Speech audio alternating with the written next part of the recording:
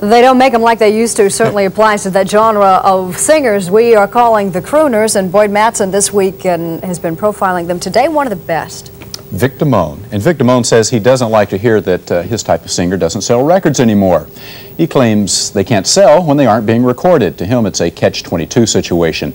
See, with no records in the stores, people can't buy them, and when they don't buy them, the companies say they aren't selling them, so they won't record the crooners.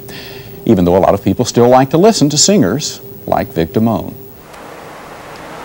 The cruise ship Star Ward in Miami. Here crooners still reign supreme. On a moonlit night in the Caribbean, people want their music romantic, with a beat designed for dancing cheek to cheek. They'll let the waves provide the only rocking and rolling. It's an ideal setting for a singer like Vic Damone. How high is the sky? How many times a day do I think of you? I like to have the people get up and dance while I sing, because that's what it's all about. I feel that that's what my job is to be able to create a mood, a romantic mood, you know, for the people. And I want the men to know that I'm there just as a messenger. In other words, I'm there trying to get the two of them together. I'm not trying to steal their girls or steal their wives. All I want to do is to create a good mood for them. Must you dance? For more than 35 years, Damone has been entertaining people in nightclubs, concert halls, in movies, and on television. But after all his success, he is not yet comfortable in the spotlight. I don't really like to perform. There's a difference, you know, being in show business and being a singer, just being very musical. If I could sometimes, I've said this in the past, and I mean it, if I could just sing in a club or sing somewhere without a spotlight, I'd sing 100 times better.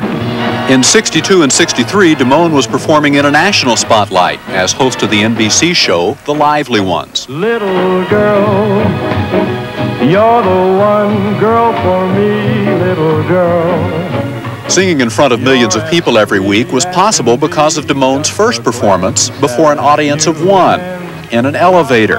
Damone was the operator, Perry Como was the passenger. And I asked them to listen to me sing. I said, look, you know, we can't afford the money, and I'm taking lessons every week, and I want you to listen to me, and you tell me if you think I've got something that you feel, if I have any talent as a singer, as an artist. And so I stopped. He said, sure, go ahead and sing. So I stopped the elevator between floors, and I sang. I sang a song called, There Must Be a Way to Help Me Forget That We're Through. There must be a way to stop me from dreaming of you. He said, hey, pal, you're not bad. He said, I think you ought to get out of that uniform and you ought to start singing professionally. That turned out to be great advice. The success in his singing career has enabled Damone to replace his elevator uniform with a wardrobe so large it makes his closet look like a clothing store. Probably half his clothes are golfing outfits. Whether at home in Houston or on tour, Damone tries to play golf several times a week. I want to be around to pick up the pieces after you miss that putt. Another hobby Damone pursues, both at home and on the road, is cooking.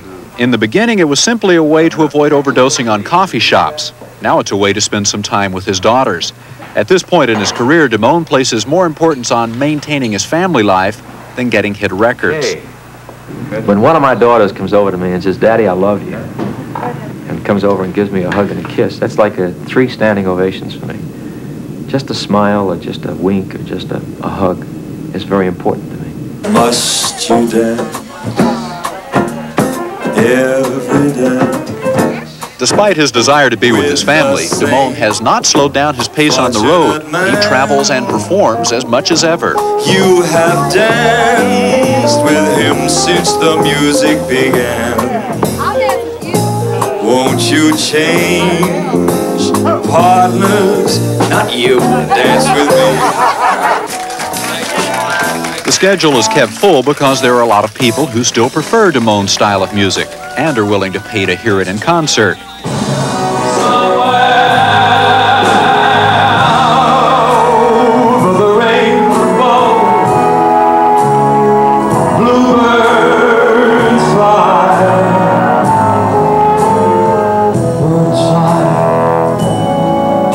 Birds fly over the rainbow.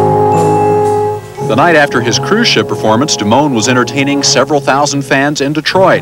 But even with this continued audience support, Damone, like most crooners today, can't get a recording contract. If happy little bluebirds fly beyond the rainbow, why, oh, why can't